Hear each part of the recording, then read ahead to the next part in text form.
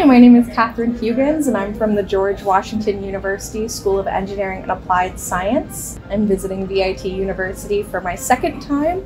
I'm always impressed by this campus. It's beautiful. The students are so engaged in their coursework and in the opportunities to learn more about my university and our relationship and partnership.